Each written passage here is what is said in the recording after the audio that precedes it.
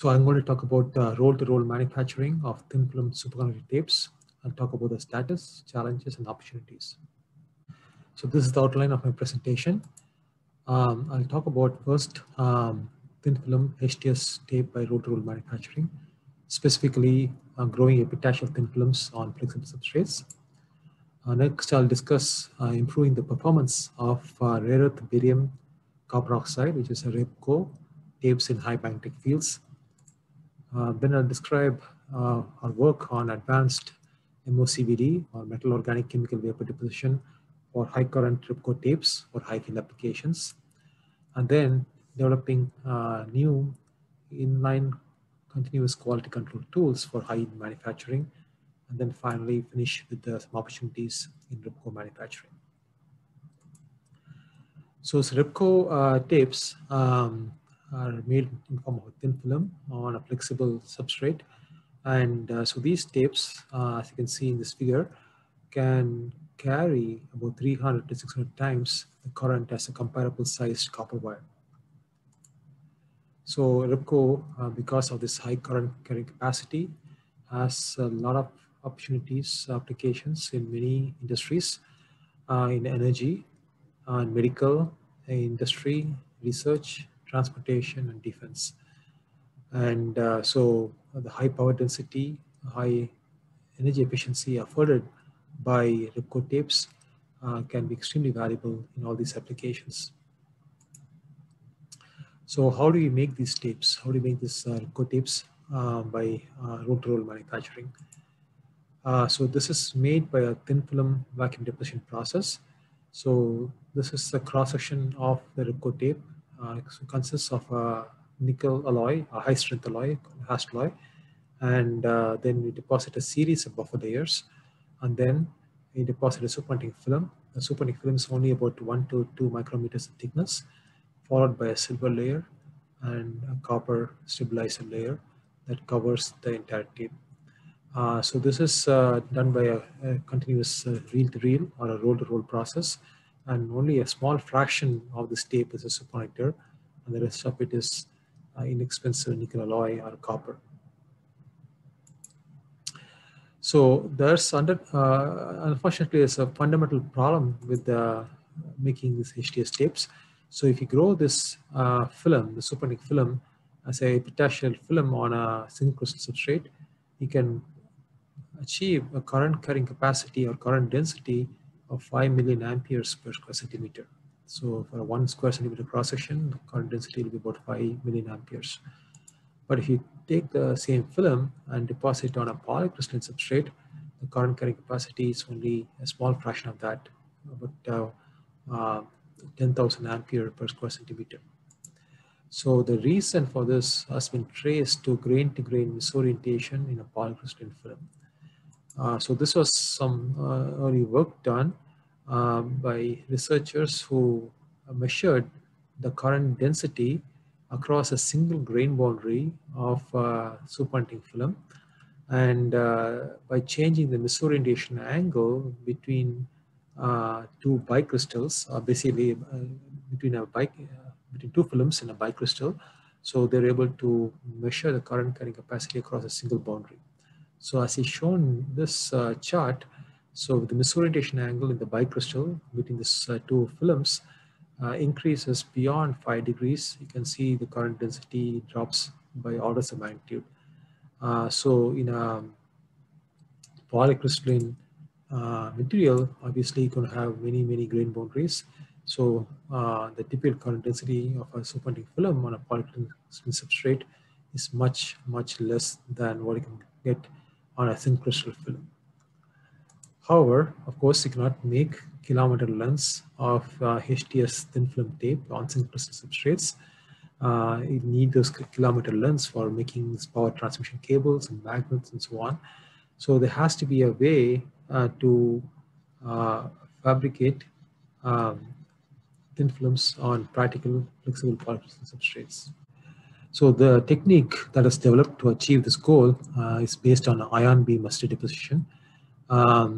So this technique enables us to produce near single crystal films on pretty much any polycrystalline or amorphous substrate.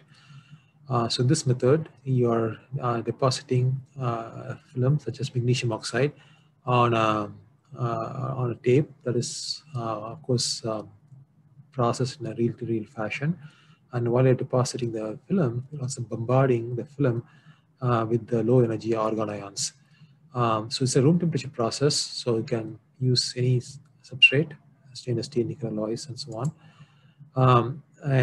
So you can, under certain conditions of ion bombardment, typically along the EC channeling direction, you're able to achieve a biaxial texture where the grains in the film are aligned with respect to each other within a few degrees. So this is essentially a single crystal-like texture, and now this can serve as a template for the superconducting film. The good thing is you need only about 10 nanometers of the IBAT film, so it's a very fast process. And once you can achieve this single crystal-like film and IBAT, then this can be used for growing subsequent films epitaxially. Also, we can use in situ monitoring techniques like READ to monitor the quality of the crystallographic texture in the IBAT film. So here I'm showing a cross section of a superconducting tape where you are starting with the nickel alloy substrate. We have a diffusion barrier of aluminum oxide, yttrium oxide as a templating layer, magnesium oxide grown by the IBAT process, and a lanthanum manganese oxide grown by bank-tron sputtering to serve as a lattice matching layer with the superconducting film. So if you now do X-ray pole figure of the superconducting film, it essentially looks like a single crystal, which is not. So you're able to grow single crystal-like film on these flexible metal substrates using these IBAT buffer layers. Reel-to-reel or roll-to-roll processes are used for fabricating the IBAT buffer layers, and this bank-tron sputtering for depositing the subsequent epitaxial layers. And the process that we use to grow the superconducting film is MOCVD, or metal organic chemical vapor deposition. So there were, of course, lots of challenges in scaling up this REBCO tape from R&D to manufacturing, because you need to grow epitaxial thin films over a kilometer, which has never been accomplished in any material system. You need to achieve uniform critical current properties over kilometer lengths, which means the stoichiometry of the composition of the superconducting film has to be maintained over kilometer lengths. And also this buffer stack that I showed you, it has to be maintained in terms of uniform quality over again a kilometer length without any kind of defects. Also, in order to achieve a high throughput processing, you need to be able to have a high rate vapor deposition process, which is used for the superconducting multi-component film, but also depositing over a large area. So you need to be able to maintain high deposition rate over a large area for this thick films. And also the typical throughput that is used for fabricating these tapes, the process typically takes about 40 hours, and you need to be able to maintain the temperature, the precursor deposition uniformity over a large deposition area for a long time.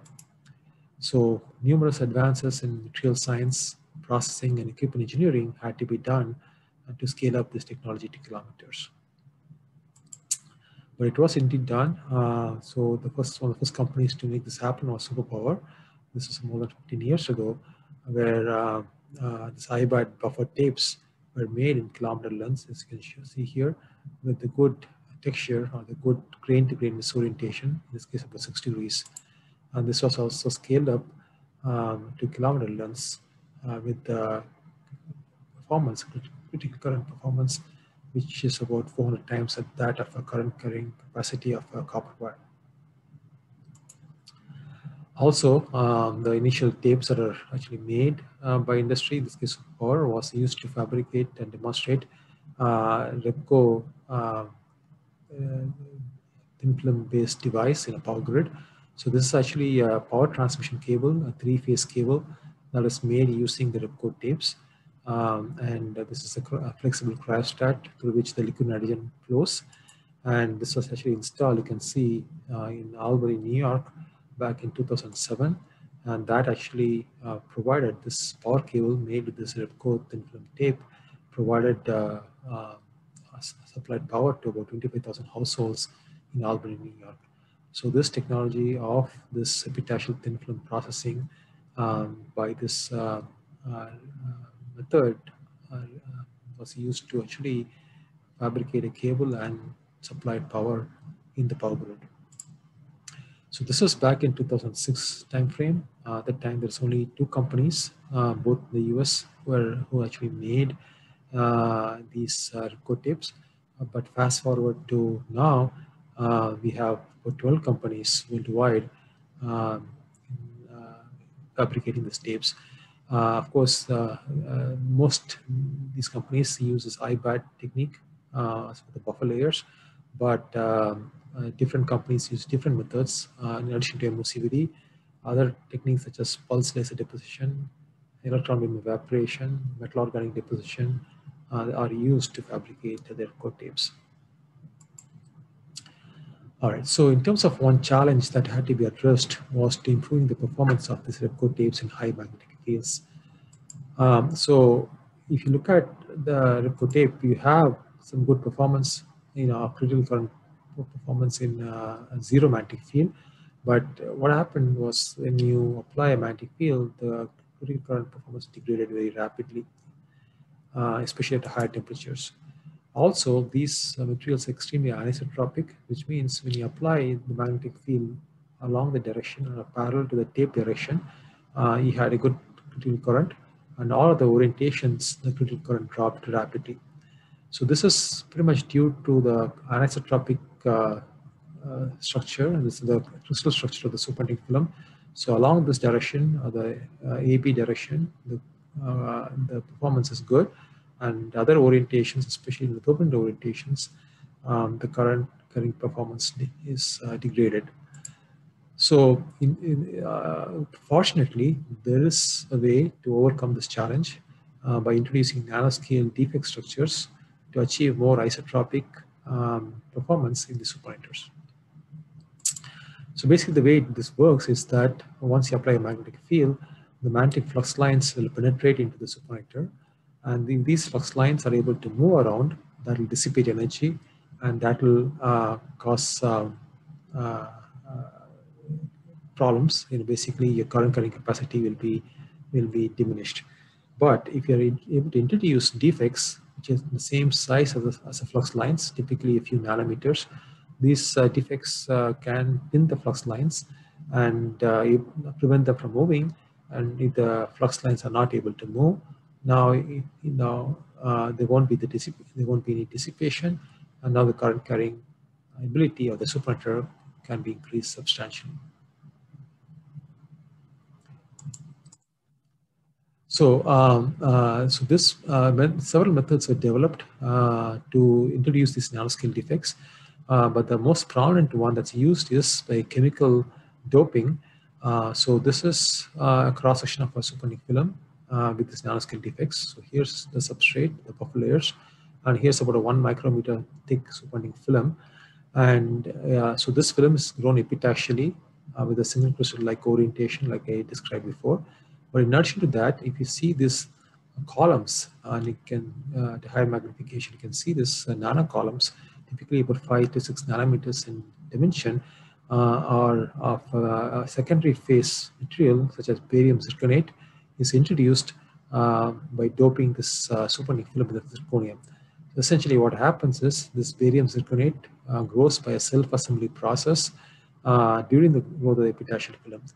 Of course, you need to control the process really well, because by growing the second phase highly dense barium zirconate nanocolumns can interfere with your epitaxial process, and that will ruin your epitaxial growth. So you need to be able to introduce these nanoscale defects without affecting the epitaxial growth. So if you do that well, then the current carrying performance is improved. This is what I showed you before. And with the when you introduce these nanoscale defects, especially in this direction, orientation of this nanoscale defects, in that orientation of the magnetic field, the flux lines are pinned well and the properties are improved tremendously. So this was developed several years ago and transitioned to industry successfully, and it's a standard product used by industry in the last 10 years. So because of this, the performance of the superconducting material in a magnetic field has increased tremendously. And so now at low temperatures, especially 4.2 K or even at 20 Kelvin, you can go to very high magnetic fields beyond 20 Tesla. And what this allows us to do is that you can actually start using achieving magnets that can operate at much higher magnetic fields than what's possible with the low temperature superconductors such as niobium titanium and niobium 310. And of course, these superconductors can be used at high fields, but also at high temperatures, which makes the cryogenics simpler. So because of this availability of these tapes that can perform very well in high magnetic fields, there have been a surge in interest in applications such as compact fusion. And here's an example of a compact fusion device that's being constructed, where basically using these superconducting tapes to make these high field magnets that can operate at fields of 20 Tesla. And lots of superconducting tape will be required for these high field magnets. In addition to fusion, there have been other applications. NMR, nuclear magnetic resonance spectroscopy, is now using these high temperature superconductors. By using these high temperature superconducting tapes, you're able to go to higher frequencies, so 1.2 gigahertz NMR, which is not possible with using just the low temperature superconductors. Another application is very high field magnets. So here's a high field magnet that's been constructed by the National High Field Magnet Laboratory in Tallahassee, where they're able to demonstrate a 32 Tesla magnet where the inner superconducting coils made of high temperature superconductors is able to generate a field of 17 Tesla in a background field of 15 Tesla. So these are all great improvements in applications that happened over the last several years. But as we look forward, we are interested in improving the performance of these tapes even further. Why is that? Well, first of all, some of these applications I talked about are really at 4.2 Kelvin or 20 Kelvin because the performance of the tape is still not as good at high temperatures. But if you can go to even higher performance tape, the applications will be possible even at high temperatures, which makes the cryogenics simpler. Also, recently there have been development of these superconducting materials in form of round wires or different cross sections to meet some of the application requirements for some complex magnets. But a challenge with these round wires is that that takes up a lot of cross section, and that reduces the overall engineering current density. So if you can use a higher current tape, now your engineering current density will not be compromised. And most importantly, if you are able to make a high current tape for the same kiloamp meter, the same performance length, you will require less tape, because let's say if you need 10,000 kilometers of standard tape for compact fusion, but with a 5 times higher performance tape, you need only 2,000 kilometers. So if you can also reduce the cost by a factor of 2, that will be 10 times reduction in total tape cost, and that will enable rapid insertion of REBCO tapes in compact fusion and other applications. So that's what I'm going to talk about in the next several of my slides, is that we are developing a technique called advanced MOCVD for the high current REBCO tapes for high field applications. So a couple of ways to increase the critical current of these REBCO tapes. One is by introducing these flux spinning centers, which I already discussed. Of course, it can be optimized for high magnetic fields. And also another thing is to increase the film thickness.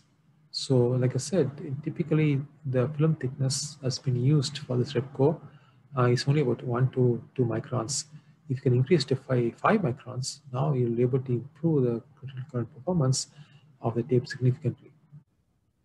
However, that has been a challenge because if you look at some commercial tapes, I'm going to be showing some data from 4 different commercial tape manufacturers.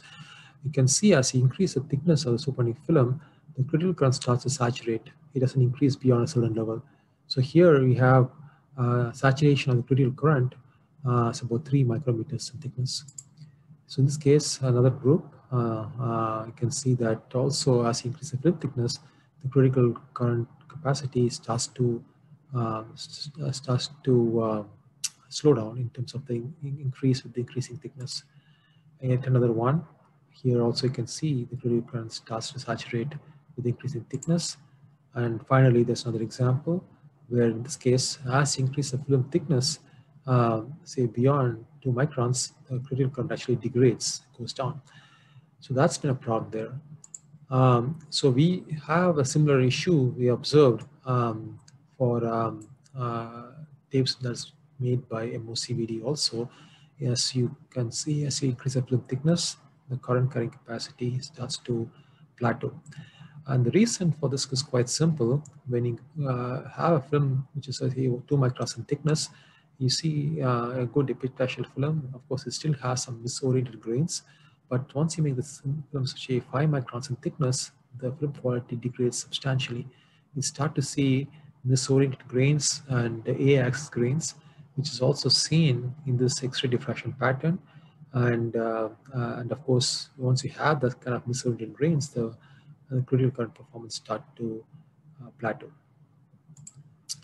And what we found is that it's not really a fundamental issue. It's really in terms of the reason this happens, at least in MOCVD, is because of challenge in process control. So here I'm showing a schematic of an MOCVD reactor where the precursor is being delivered through a shower head, and that's being deposited on a heated tape riding over a susceptor. You can see a photograph of this heating of this tape, typically about 800 degrees C over the susceptor. The problem is that while the temperature control is very critical to get good performance, especially in thick films, we're not able to monitor or control the tape temperature really well by this method. Additionally, we've done some simulation of the flow pattern of the precursors over the tape. We see that there's quite a lot of non-uniformities that also causes non-uniformity in the temperature of the tape. So basically, we found that the conventional MOCVD system design is not suitable for the level of process control needed to make high-performance thick film tapes. So we developed an alternate technique. We call it advanced MOCVD. So basically what we did was we eliminated the heater. So there's no heater involved. Because the tape that we use is quite resistive, we inject current directly into the tape and can heat the tape up to 800 degrees C without any problem. Second thing is we remove the shower head and we essentially create a laminar flow channel where the precursor is flowing in a narrow gap over the tape. And so by this method, we are able to, first of all, able to control the tape temperature really well within a degree or so, as well as we can also achieve a good efficiency of raw material conversion to the superconducting film. Typical MOCVD processes, the conversion efficiency of the precursor is only about 10%. In our case, we're able to achieve almost 4 times increase in the conversion efficiency to almost 50%. That leads to a substantial reduction in the overall tape cost because the precursors are a significant portion of the tape cost. So here I'm showing some microstructures of this tape, and these are highly reflective. You can see the reflection of this rod here on the tape, and then here we can see that from a surface morphology is very smooth. There's no misoriented grains like we see in a tape made by conventional MOCVD. X-ray diffraction pattern also shows a highly aligned films. Again, 4 to 5 micron films are made in a single pass by advanced MOCVD. Also, you can see the quality of the film is maintained over the entire film thickness. here, as you increase the film thickness from 1 micron to 5 microns, the texture, crystallographic alignment of these grains in the film is more or less constant over the entire thickness. Also, the critical current performance of this tape does not degrade or does not plateau with increasing thickness. It pretty much keeps increasing linearly. And we're able to achieve some really high performance, about 1600 amperes at 77 k0 Tesla in a 4 micron film, which is about 3 million amp per square centimeter. So clearly there is a good opportunity to make use of these thick film tapes to improve the critical current of these REBCO tapes. So using this method, we have been able to accomplish some really high performance tapes for application. This is for next generation electric machines that can operate in high temperature in a low magnetic field, about 1 to 3 Tesla. And this is performance of this tape at 65 Kelvin in liquid nitrogen temperature in a magnetic field. And this is the tape that we have made by our method, advanced MOCVD method. And they can see some 4 times higher than the commercial tape. Additionally, we found that we can actually tailor the composition of the tapes, the films, by tailoring the barium content in the films. We're able to actually achieve higher performance in high magnetic fields at lower temperatures. So here I'm showing the data of the current density as a function of the film composition, mainly the barium composition in the film. And you can see as the barium composition increases, the peak current density is achieved at higher magnetic fields. And this barium zirconate nanocolumns are able to be maintained consistently over the entire thickness of this 4 micron thick film. So because of that, we are able to achieve some excellent performance of these tapes. So this is kind of a commercial tape, the engineering current density of commercial tape. These are a few other types of tapes, the types of superconducting wires that are being used. And here's the tape that we made with the advanced MOCVD method. And so clearly a huge improvement in the performance from the state of the art. And this actually shows the data in terms of critical current and current capacity. These are the tapes that are made with the advanced MOCVD method shown in here. It's at 4.2 Kelvin in magnetic fields up to 30 Tesla. And these are some of the best tapes. It's the best industry tape made by pulse laser deposition. And this is the best tape made by MOCVD. So clearly you can see using this advanced MOCVD method by making the thick film tapes, you're able to achieve some excellent critical performance in high magnetic fields. All right, so that's great, but now we should be able to make these tapes in long lengths, which means you need to be able to control the quality of these tapes for high-end manufacturing. This shows a photograph of a pilot scale advanced MOCVD tool that we set up for making these tapes in long lengths. And here you can show a photograph of this tape that's been heated over almost a meter-long deposition zone, and so by direct heating, by flowing current into the tape. So the challenge in achieving this excellent performance over long lengths is that you should be able to control your film composition in a very narrow range. So what I'm showing here is a compositional diagram: copper, rare earth, barium, and zirconium. And this here shows you the current density of these films in a magnetic field of 4.2 K 13 Tesla. So what you can see is that only in a very narrow range of composition of copper, rare earth, and barium and zirconium, you're able to achieve that high performance, which means you need to be able to control the composition of the film over a long length in a consistent manner. And this measurement was done by inductively coupled plasma spectroscopy, which is a destructive method, which obviously is not suitable for measuring the composition of long tapes. So a non-destructive method is needed for rapid evaluation of the film composition for long tape manufacturing. Fortunately, we were able to develop such a technique. So that technique is based on two-dimensional X-ray diffraction. So this is a two-dimensional X-ray diffraction data we obtained from 2 different tapes. One is the normal barium, one is the high barium. These spots here shows the C-axis aligned peaks, which of course is present in both cases. But if you zoom into this area of this diffraction pattern, That's shown here. This is a normal barium, that's a high barium. That's a REBCO peak, and that's a barium zirconate peak. And you can clearly see the difference when the composition of the film, we have more barium, the barium zirconate peak actually shifts towards the REBCO peak. And that is the reason for this is quite simple, is that as the barium composition in the film increases, the lattice parameter of the barium zirconate actually decreases, and actually the lattice parameter of the REBCO actually slightly increases. So the mismatch between the two decreases, and that's why you can see the angle between the two of them decreases. So now we can actually make use of this method and as a way to evaluate the composition of the film. So that's what we've done here. So basically looking at the angle between these two peaks, the REBCO peak and the barium zirconate peak, and that's plotted here. And you can see that correlates quite well to the composition, especially the barium composition of the film. Smaller the angle, higher the barium content. And also correspondingly, smaller the angle, higher the barium content, but also higher the critical current performance in high magnetic fields.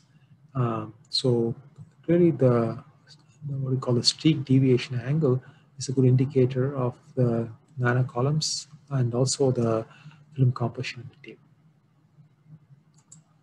So based upon this finding, we have set up inline X-ray diffraction, two-dimensional X-ray diffraction system in our pilot MOCVD tool. Here's a photograph of the system. And here's the spool box, the tape comes in, gets deposited, and we grow the superconducting film. And before the tape gets spooled up, you're able to monitor the quality by this two-dimensional X-ray diffraction. Here's a tape path, here's X-ray source, and here's a two-dimensional X-ray detector. So with this method, we can actually measure the intensity and the spread of various peaks, as well as the streak deviation angle between the REBCO and the barium zirconate peak. Here I'm going to show data from a couple of these tapes. So this data is continuously acquired over the fabrication of these long tapes. So the 005 peak of the superconductors, 003, rare earth oxide 400, and these two peaks, the streak deviation between these two peaks, all of this information can be obtained in real time as we fabricate this tape by this two-dimensional X-ray diffraction. And here's the data of the intensity of these various peaks, the REBCO peaks, the BCO peak, this is the rare earth oxide peak, all obtained over the length of the tape that's fabricated. And here also I'm showing the streak deviation angle that I mentioned before over the length of these two tapes. Here you can see some more variation in the streak deviation angle. Here's a bit tighter there. So basically the real-time X-ray diffraction data can shed a lot of light about the quality of the tape. The next is to use this method for controlling the process so that it can get uniform performance. All right, so finally to wrap up, the idea here is using this X-ray diffraction data, we can actually use, we can try to correlate the data to the performance. The critical current of the tape is shown in here. Here are various features, this intensity of the various peaks. Here's the streak deviation angle. Here's the spread of the various peaks. For instance, you can clearly see the critical current has a good positive correlation with the rare earth oxide peak and a strong negative correlation with the spread of the 005 peak. So by using this analysis, and of course, we're also looking into some machine learning techniques, using the process data as well as the quality data to get some real-time assessment of the superconductor tape performance and use that for controlling the quality of the tape in while processing. So in terms of opportunities in REBCO manufacturing, I think the name of the game is really to get lower cost. I think that's going to be possible by high-end manufacturing. So we have this high-performance tapes, needs to scale up to long lengths, and I really think using inline quality control with the feedback of the process will help us to get this uniform, consistent performance. Also, new tools have to be developed for testing these tapes in long length, especially for the in-field performance. So a lot of quality control, quality assurance tools have to be developed for these processes. Also, you need to scale up the throughput. Typically, if you look at in the industry, throughput of industry processes is few hundred kilometers per year, maybe up to 1,000 at most. But this has to go into tens of thousands of kilometers per year. So high throughput processes is essential. Also, I think there are opportunities to incorporate features which are important for applications, such as quench tolerance. This basically ability of the tape to withstand any sharp increase in localized heating of the tape because of some defects. Mechanical robustness of the tape is very important. High strength tape, flexible tapes for making some complex coil geometries, different geometries like round geometries, which is useful for a lot of applications, and low loss tapes. So many features I think can be incorporated into the tape. I think that will really accelerate the applications. But certainly I'd like to finish saying that this decade I really believe is where HTS really takes off to a real commercial large volume product. Okay, thank you for your attention.